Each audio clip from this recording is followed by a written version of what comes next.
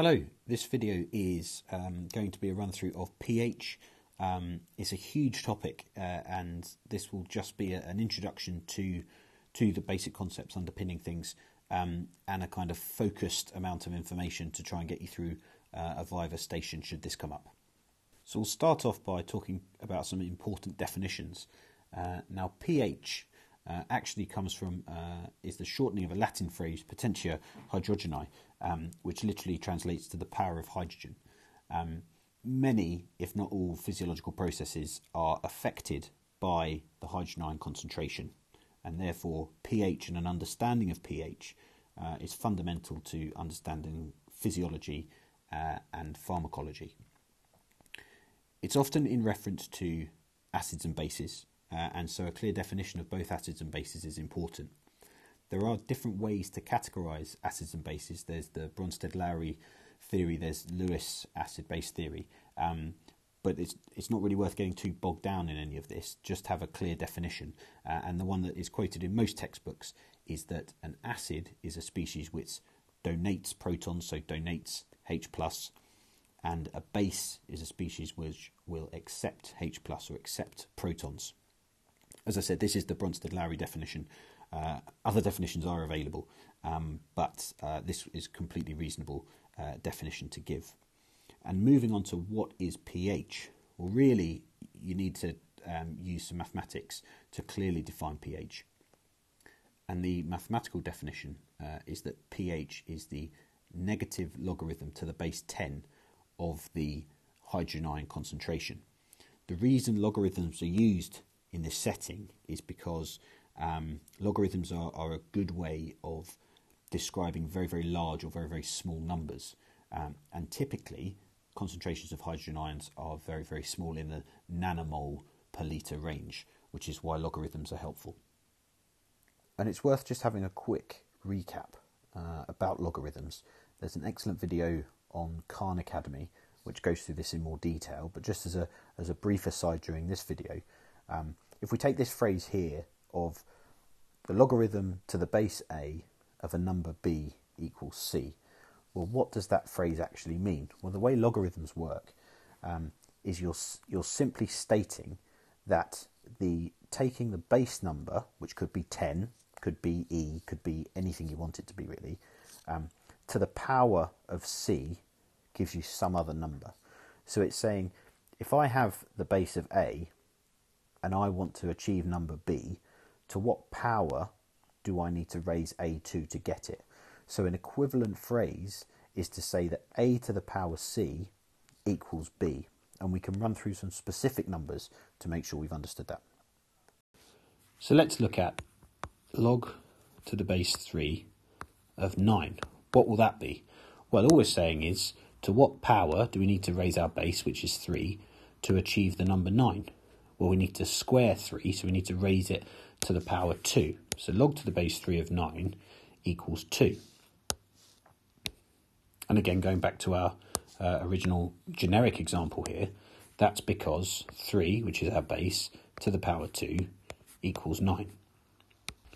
And we can go again and we could say, let's use 10 as our base now. So log to the base 10 of 1,000, what would that give us? Well, again, we're saying to what power do we need to raise 10 to give us this number here, 1,000? And we need to raise this to the power 3. So log to the base 10 of 1,000 is 3. And you can see how we can reduce these very, very large numbers into much more manageable numbers by using logarithms. And that's one of their great strengths. And lastly, we just need to look at a few important rules. There's lots of rules when it comes to logarithms. There's lots of maths going on in the background, but you don't need to know all of it. You just need to know a bit to be able to understand and manipulate the pH equation.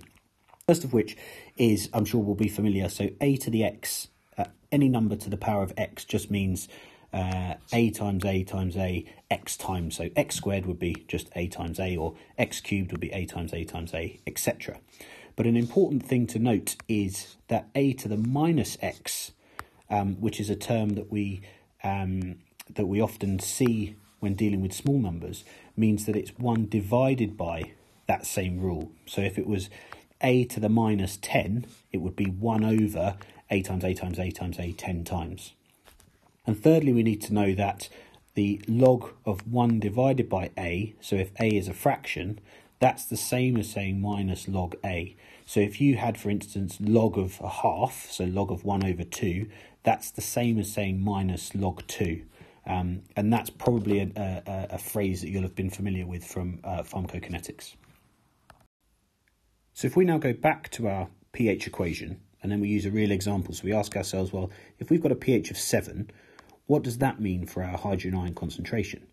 Well, if we write that out mathematically, the negative log to the base 10 of the hydrogen ion concentration equals 7. Now, importantly, this negative sign needs to be considered, and an easier way to express this is to bring it over to the other side and to say that log to the base 10 of the hydrogen ion concentration equals minus 7. These are equivalent phrases. We haven't done any magic, we haven't done any tricks. It's just an easier way to express it, because this then allows us to say, using our logarithmic rules, that the H plus ion concentration is 10 to the minus 7, and that'll be in standard index units, which are moles per litre. Now, if we write that out in full, that's not a particularly useful number, is it? It's 0.6 noughts followed by a 1 moles per litre. So if we use some more appropriate units, we could say that that's 0.0001 millimoles per litre, or 0.1 micromoles per litre, or 100 nanomoles per litre. So what this is telling us is that a number of 7 corresponds to a real concentration of hydrogen ions in the solution, which is very small. It's 100 nanomoles per litre. And then we could do exactly the same thing with starting off with a pH of 8 and then see what that ends us up with in terms of concentration of H+. So again, we write down our phrase, the definition of pH, and that equals 8. We can then move the minus across. What we're doing here is we're essentially timesing both sides by minus 1 to move the minus across.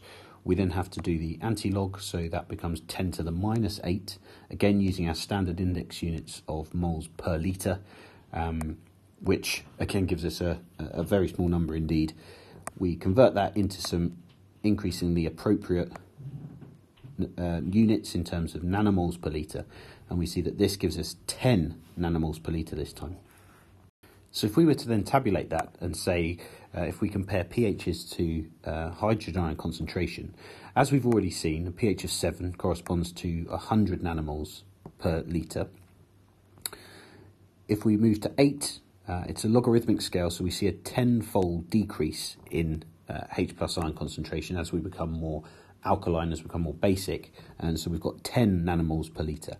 Physiologically, we use 7.4 as the rough marker for physiological pH, and if we do that again, then the number comes out at 40 nanomoles per litre, and that's always worth remembering. In a Viva, that might come up to just have that 40 nanomoles per litre is the H plus ion concentration at physiological pH, because that can be tested. Thanks for listening. I hope you found that useful.